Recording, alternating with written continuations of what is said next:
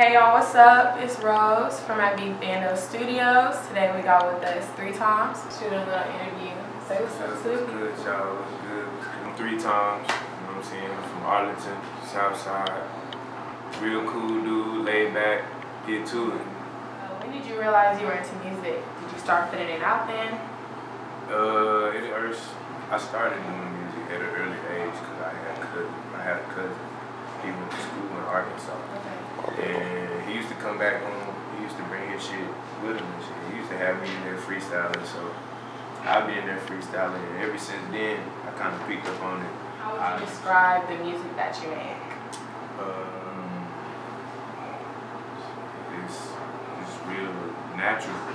I say natural because I don't write my music. It's all from the inside. So like, I go to the studio, it's just my emotions and my feelings. I put it on the song. So it's just like, it could be something I'm going through that day or something I went through that week.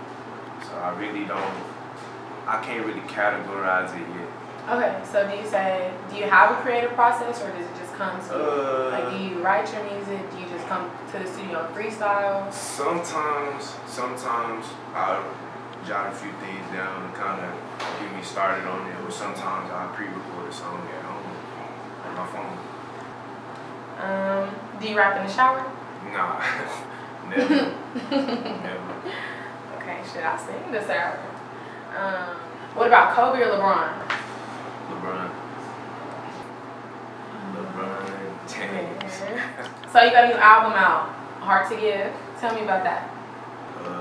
Really just my pain. It was a bunch of pain to me, but like I really took my time with it. I put a lot into it. So it's kind of right now. It's kind of important to me. It's real important to me. So I'm gonna continue to push it. Okay, so I ain't gonna never let it die down.